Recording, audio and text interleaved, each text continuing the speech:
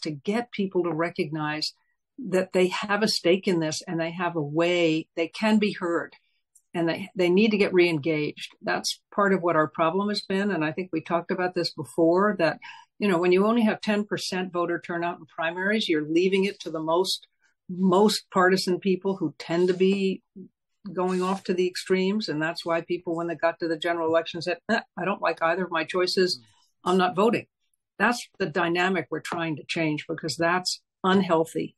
And that's where we've gotten to with parties. It's why our founding fathers warned us about parties. I mean, George Washington warned us, and even the other founding fathers were very skeptical of parties, because they were afraid that exactly this would happen, that parties would stop representing the people and only represent themselves.